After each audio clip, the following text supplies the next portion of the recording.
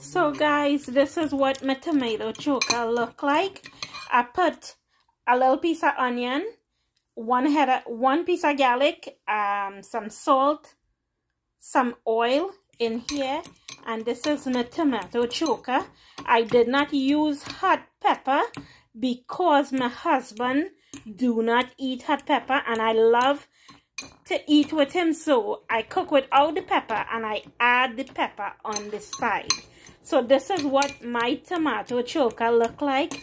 You could eat it with potato or roti. It depends. Well, as you guys know, I'm on a diet, so I'm not eating the roti, but you could eat it with some mashed potato also. So that's what my tomato choka come out like. Anyway guys, if you like my videos, please subscribe. Subscription is free and I would really appreciate if you subscribe. You guys have a great day.